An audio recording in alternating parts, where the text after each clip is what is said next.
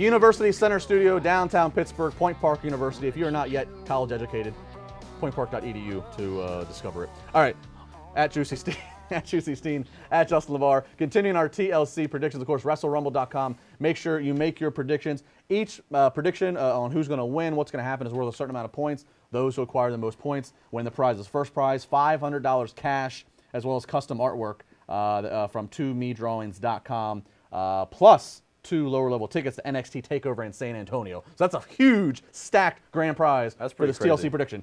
NXT lower-level tickets for Takeover in San Antonio, $500 cash, custom artwork, second place $100, third place $100.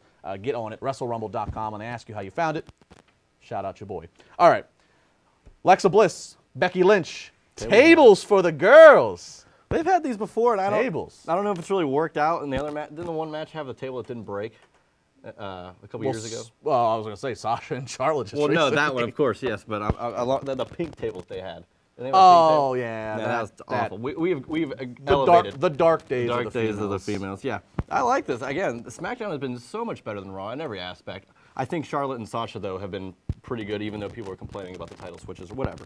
But on this side of things, Becky Lynch and Alexa Bliss, they've had a good feud going. I'm going to pick Alexa Bliss to take the title here in the tables match. I kind of agree with you. I kind of agree with you on Alexa Bliss. If for nothing else, even if that's not what I truly believe booking-wise, it's kind of what I want to see happen.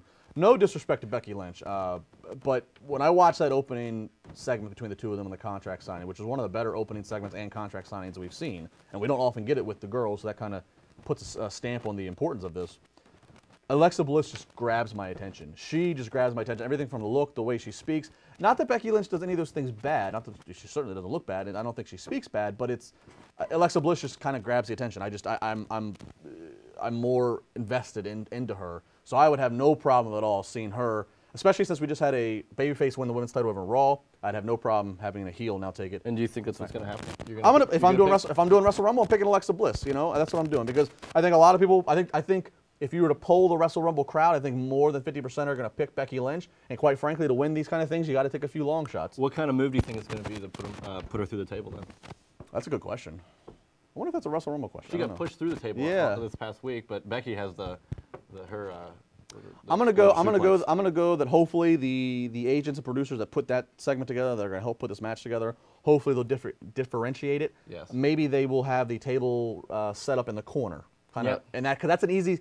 That almost always guarantees that table's gonna break because of the angle of it. Yeah, you don't want to have something where it doesn't break. Right, and both those girls are small girls, smaller girls. So right through easy, yeah. that would be you could do something to send somebody in. And I'd rather them not do what they just did, where they just push someone off the top. That's what I mean. That's kind of a since we just saw a standard table on 4 legs break, this would be a way to make the match different. Angle it in the corner, do some kind of a power move. No matter who wins, either one, I'm sure, could find something in their arsenal to make that match work. All right, Miz, Dolph Ziggler, ladder match, Intercontinental title. I mean, I don't know. Ziggler had the belt. We had this talk a couple weeks ago, and it was like, is Ziggler going to be done forever? And now he's won the belt and lost the belt since then, and now it's a ladder match. I feel like the Miz is going to steal it here some way. It shouldn't even be a steal. No, I'm saying like he won't win it. Like sure. I'm sure Maurice will come out there and help. But I don't know. I'm excited for it. Ladder match with Dolph Ziggler. You can't go wrong there. Right. It'll be fantastic. One of the best sellmen in the business. So yeah, ladder match with these two. You know, they're very close out of the ring, so you know they're gonna come up with something good. They're gonna leave it all out there. Yeah, Miz. There's no reason that this. I mean, I know we're seeing again flip-flop titles with the women's title and Raw. There's no reason for Dolph Ziggler to walk out as champion again. If Dolph Ziggler wins the Intercontinental title at TLC. I will do my first Facebook Live video. I'll put it on Twitter. I'll do everything. I will bang my head against the hardest thing I can find within walking distance, and I will take myself doing it. And I will continue taking the drink that I'm drinking at that moment, and I will not even miss a sip. As long as it's not red Gatorade. No, it will not be red Gatorade. It'll either be like Crown Apple. I'm getting into the Crown Apple lately, or some Buffalo Trace bourbon, or some Vodka Sprite, or some beer. So you're taking the Miz. I'm taking the Miz. Okay. And if the Miz does not come through. Then we'll go over that. It's headbanging time. No mention of Thrasher and Styles, Ambrose, TLC match. This is it right here. Again, we just said that Miz and Ziggler were really excited for that, but like you can't top it. And then it's AJ Styles and Dean Ambrose in a TLC match. You're so giddy. I know you with I'm so AJ Styles. excited. SmackDown's so good. They have so many good matches going on. And AJ Styles has been the face that runs the place legitimately. He's been just owning everything, and he's doing a side thing with James Ellsworth.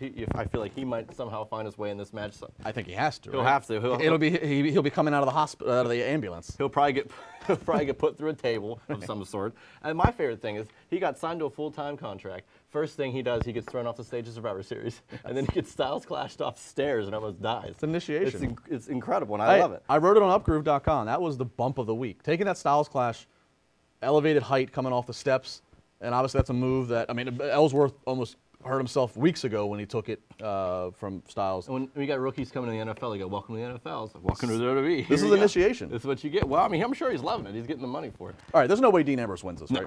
No, AJ Styles takes this. I think it's going to be a hell of a match, though. Now, I'm still waiting for James Ellsworth to turn heel, as I've been over this. I'm still waiting for him to turn heel. This will be an interesting opportunity to do it, to cause Dean Ambrose, or because of the time frame between now and Rumble, and there's not because really, you have that you got to do some. You have that distance. Yeah, he's been the perfect guy for that. But Ellsworth still has a title match. That's true. That he's due to AJ Styles. So maybe it's like a finger poke of doom, where AJ Styles wins this Sunday, and then they make the match that on Tuesday SmackDown it's gonna be AJ Styles versus James Ellsworth, and it's a simple finger. And we've learned that James Ellsworth has been bought by AJ Styles. That would be incredible. You got to be booking SmackDown now. My favorite is Ellsworth comes out and he goes, well, Dean, I'd love to face you for the title, but I have 3-0 against AJ Styles. Wait, and that's your Ellsworth accent? No. Wait, do that again. I don't know. I was just talking. Do it again. What? Just do it again. Say what? What does Ellsworth say? He goes, well, Dean, What? I don't know why you think it's so good. Maybe it's a chin hair. Because you have chin hair and he has no chin. He has no chin. He has no chin. I have to replay because I don't know what I sounded like. I don't know if it's a good thing or a bad thing. Slight hick. All right, let's finish the segment off. Let's go down to NXT. He's from your neck of the woods. NXT, he is from my neck of the woods. NXT in 90 with Josh Eisenberg. Enjoy TLC.